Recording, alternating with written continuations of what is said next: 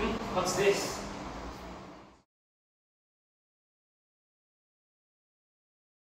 This is the Miraphone. It was invented by Germany's astrophysicist Khye. It was implemented many times before, with an example being the 1996 space shuttle. Good morning, ladies and gentlemen. We are Paperfact from the School of Science and Technology, Singapore. I am Chua Hao Ren, and my group mates are Joseph Chan, Chua Fu, and Kee Teck En. So, what is our project? What exactly are we investigating? When we fold a piece of paper, the thickness of that paper will increase. Our aim is to find out the number of combinations to collapse an n-by-n paper into a 2x2 paper. By the number of combinations, I do not mean the number of ways to fold the paper, but instead, the number of unique sets of layers on a 2x2 square. Here is a short animation of the folding. After the folding, you can see that in every of the final 4 squares, there will be a number. This number indicates the number of layers in the respective square itself. Each unique set of layers in each of the squares is counted as one combination. Hi, I'm Joshua, the programmer here at Paperfact. So, right now, I'll be telling you the 3 methods that we use in order to achieve this aim.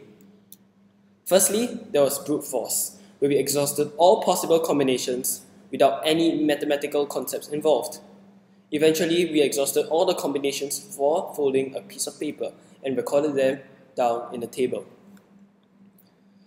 Our next method will be algorithmic programming. Based on the methods and findings from the brute force method, we generalize the pattern and use coding to identify combinations for folding large sheets of papers, for instance a 6x6 or a 12x12, which was much harder to get combinations for. Our last and final method will be matrices. Due to its close similarity to actual folding, we investigated how we could apply matrix multiplication to help obtain more reliable results. Hi, I'm Tegan, one of the 2 researchers from Paperfact. So, from all of our thorough investigations, what are our findings? These are combinations for 3x3 squares to 7x7 squares, folding into a smaller 2x2 square.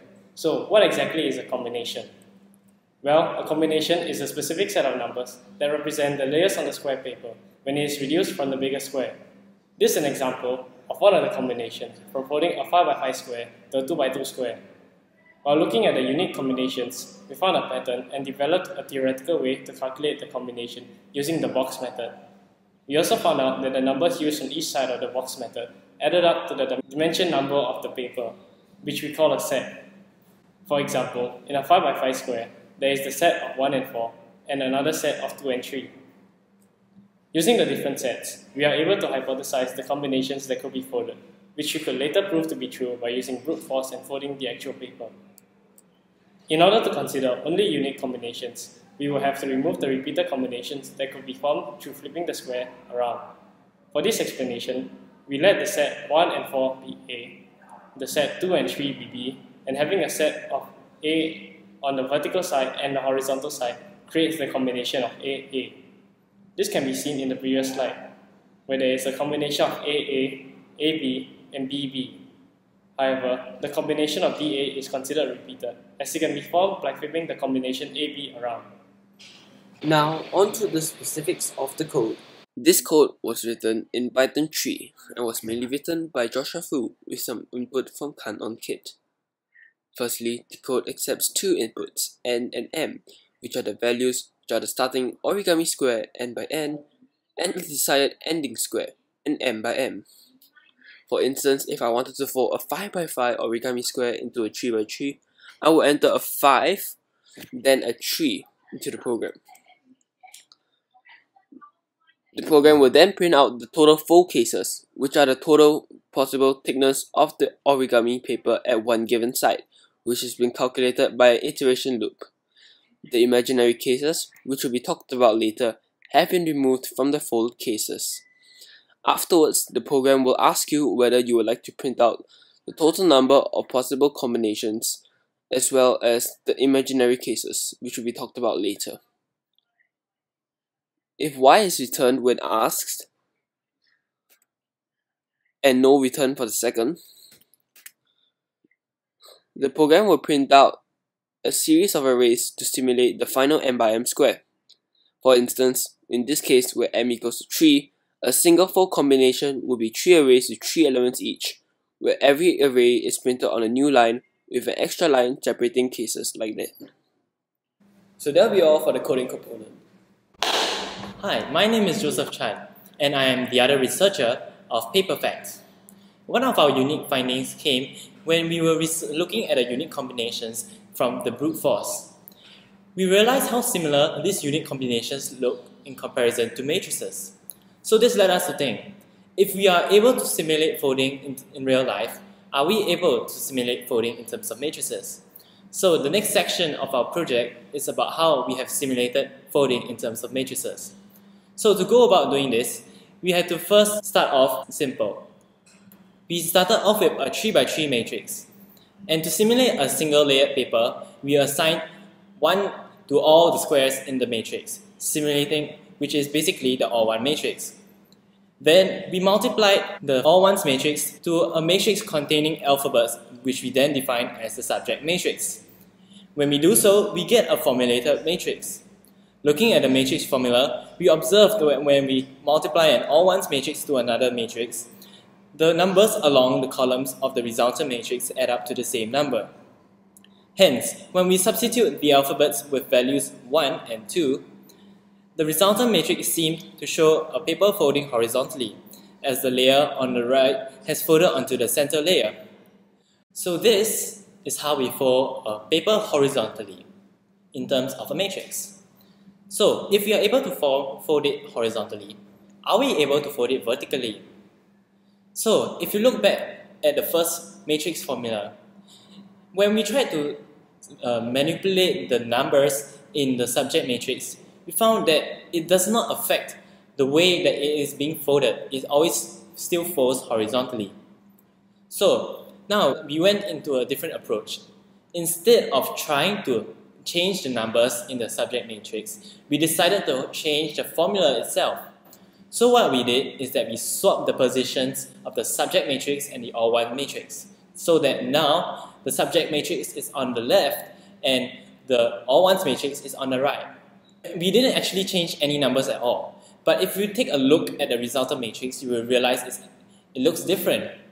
So now, if you compare the first resultant matrix, which is on my right, and if you compare the other new matrix, which is now on my left, you will realize that these two matrices actually look different.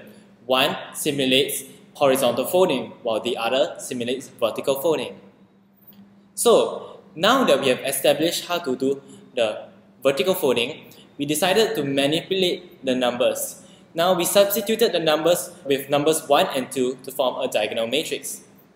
As you see, the resultant matrix seemed to fold a paper vertically, as the layers on the bottom have folded to the center layer.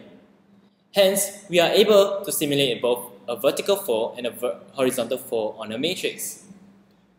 So now, when we put them together, we realize that we are actually able to get the final resultant unique combinations just by combining these two formulas together.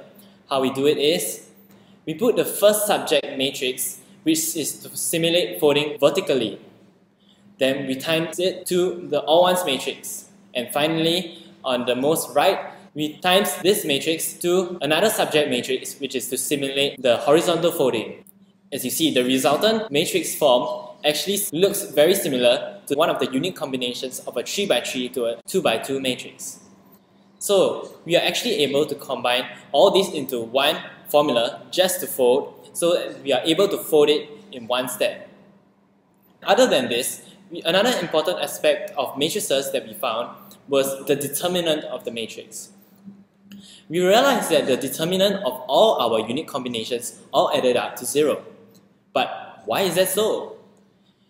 When we looked back at the first matrix we started off with, which was the all-ones matrix, we realized that the determinant of the all-ones matrix always added up to 0.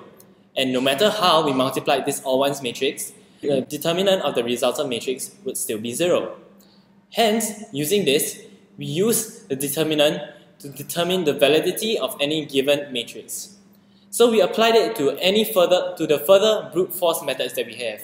Since we were folding more complicated things, we decided to use this determinant equals 0 to determine whether a matrix that we counted was valid or not. If it's 0, that means the matrix of the unique combinations is probably correct. And if it's not equal to 0, it is probably wrong. We now move on to part 2 of our investigations. Initially, we investigated our fold from an n by n to a 2 by 2. Now, we are expanding our research into folding an n by n into an m by m, where m is a smaller integer than n. We moved on to folding an n by n to a 3 by 3. Using the same concept of sets and combinations, we came up with numerous theoretical folds first, before we tried to prove them using the brute force method. However, we found out that after numerous attempts, there were 2 combinations which are highlighted in yellow that could not be folded using brute force. After folding different dimensions of square paper into a 3 by 3, we found a pattern which caused the combinations in yellow to be proven impossible to fold, or in this case, we are calling it an imaginary combination. We realized that folding a paper in the center requires what is known as a mountain fold and a valley fold. This resulted in the center layer to gain 2 layers instead of 1 layer. This will explain why the impossible combinations are impossible to fold. As the center layer always gains 2 layers when it is folded, it remains the parity of the number, either odd or even. In order to change the parity of the center fold, we had to fold both from the side into the center to result in both the center and one of the outer layers to change parity. For example, the left combination, which has a 2 in the middle and a 1 and 3 at the side, cannot be formed as the parity of the middle layer, which has changed from odd to even, is unable to be made, as the outer layer will have to change from odd to even as well. The right combination, on the other hand, has a 2 in the middle and at the side. Thus, it can be folded as both the center and one of the outer layers has changed parity from odd to even. So, there were some basic requisites that our code had to have. It was that the sets must have no repetitions when mirrored. So, when coding out, we must make sure that there were no duplicate sets in any order. The sets must also not have an even odd sequence as previously mentioned, such as a 1 2 1 or 1 2 2 2 1, and so on. So now I'll give you a live demonstration of the code. After you run it, just enter n by n and an m by m number. For example, from a 20 by 20 square origami paper to a 2 by 2, we'll get all of these 4 cases, in which afterwards we just want to indicate whether we want to have imaginary cases included, as well as to print out the total number of combinations.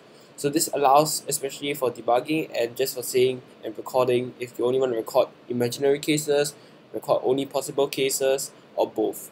So for instance, in this case where there are 0 imaginary cases, because this is even as previously explained, if I just put yes, I will get every single possible number of fold that I can get in the certain thickness of a 2 by 2.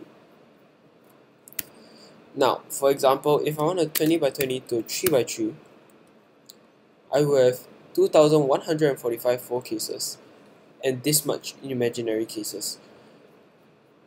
So if I wanted to print everything, including the imaginary combinations, the program will very helpfully just print all the 3 by 3 codes out and separate the imaginary cases with a small little header that literally just says imaginary cases. So all of this is basically the output from the code, which we can also export to a file, which the settings can be also put here instead of printing them out. So with this code, we are able to get both the total number of combinations possible as well as the configurations of the combinations. Here's a table of the total number of combinations possible when folding from an n by m to an m by m squared. For a deeper understanding of mathematical knowledge in this field, there are various other topics that we can research, of which one of them is kirigami. Kirigami is very similar to origami itself, just that it has cuttings on the paper. These cuttings expand out many other different possibilities of folding, and in which it's very hard for us to brute force this out. After looking at all of our results, how can we apply this to real life? First is definitely space shuttles and satellites. Space shuttles and satellites are used often by companies such as NASA.